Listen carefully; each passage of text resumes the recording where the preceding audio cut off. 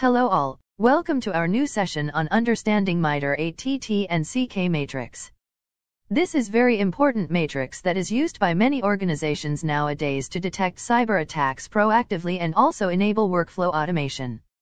In this session, we will understand MITRE ATT&CK Matrix, we'll learn about MITRE organization, we'll understand ATT&CK in detail, along with types of matrices, goal of this matrix, its framework, how to use ATT&CK Matrix, differences between pre-ATT&CK and ATT&CK Enterprise, and how to use it at an organization level. Let's get started.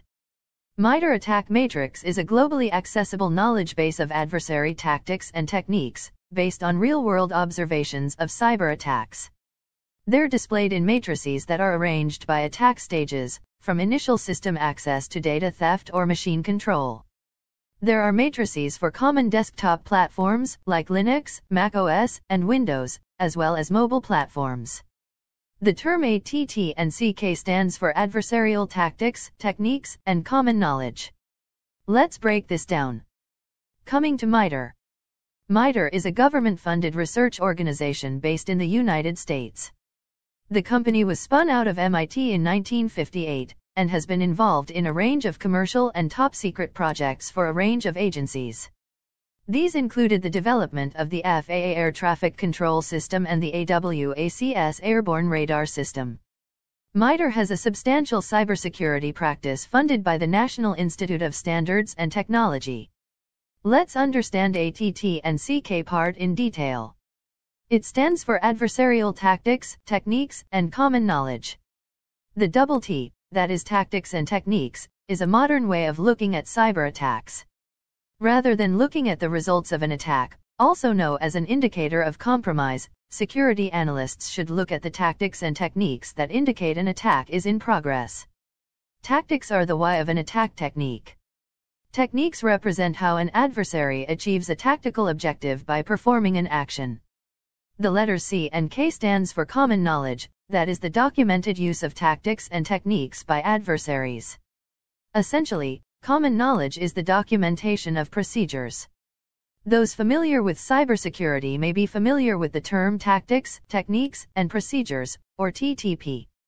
Let's understand different types of matrices. MITRE has ATT&CK broken out into a few different matrices.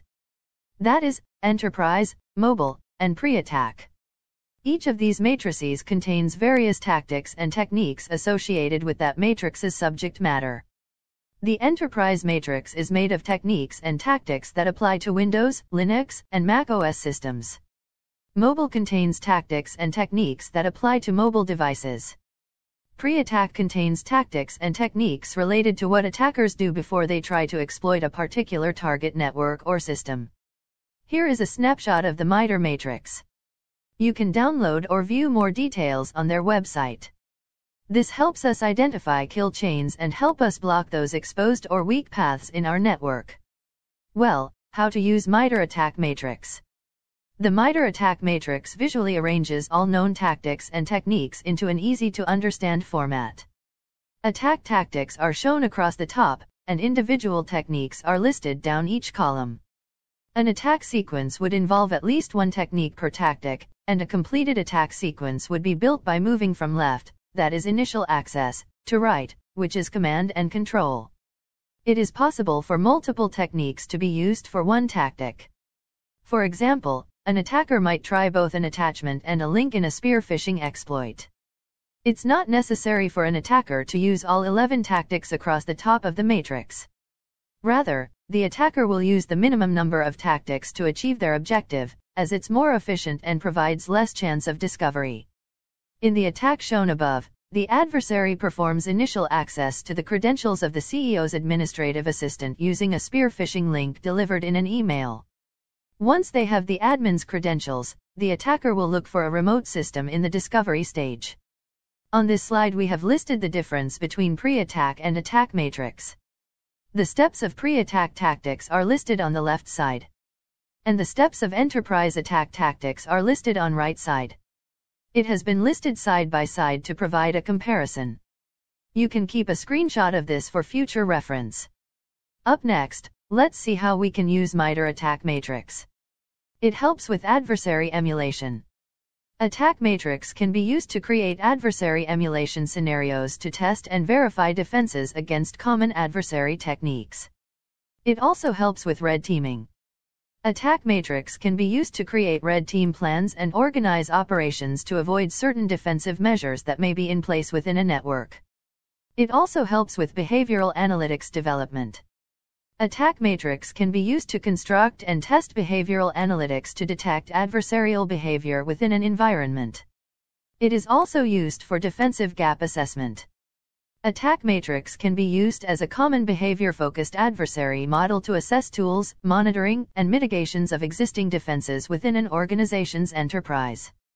Next can be used for SOC maturity assessment. ATT&CK Matrix can be used as one measurement to determine how effective a SOC is at detecting, analyzing, and responding to intrusions. Lastly, we have cyber threat intelligence enrichment.